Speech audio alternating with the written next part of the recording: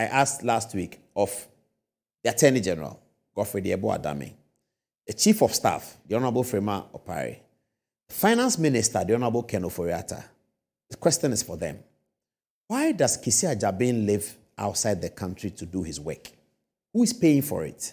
Why does he have Ghanaian policemen with him in New York, with him in Pretoria, with him in China?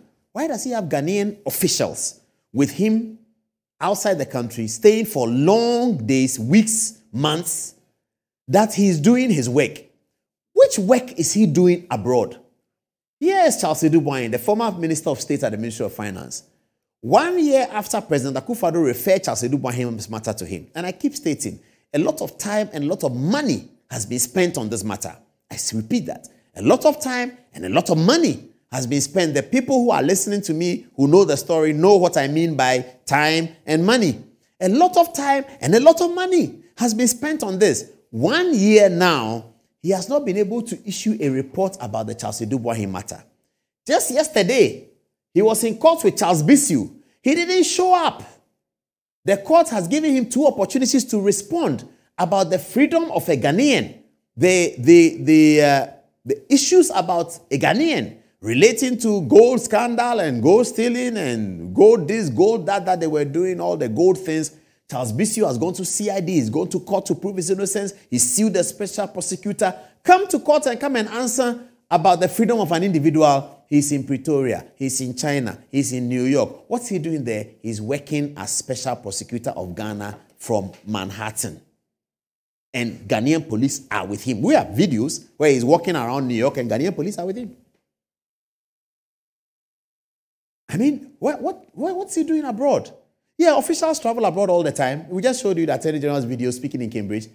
What is he doing abroad that long and working there? That's a question for the Attorney General. This is not even a question for Kwesi Agyabin. I don't know whether he's done anything wrong. I absolutely don't know whether he's done anything wrong. These are the facts of what is happening. We, viewers, you have to judge it. And that's why I'm putting the question to Minister of Finance and Economic Planning, the Honorable Ken Ofori-Atta, Attorney General Godfrey Adom-Otchere, the Chief of Staff.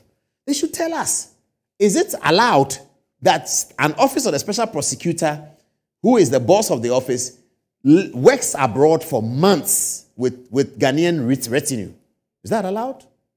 Anyway, that's our matter on the special prosecutor. How are you doing, by the way, Charles? How are you doing? Good evening. This is Martin Amidu. This is Cecilia Dapa. And this is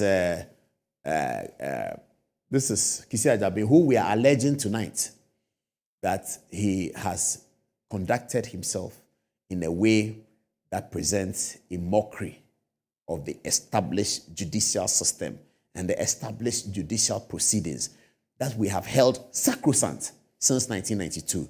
Today, Kwesi Agyabin is mocking it and making it look like it is nothing, that a judge can say anything about your freedom and it means nothing. The public official can arrest you again. The public official can seize your money. You can go to court all you want. It will mean nothing. That reference to the court, that submission to the court actually means nothing. That's what Kwesi Agyabin has done.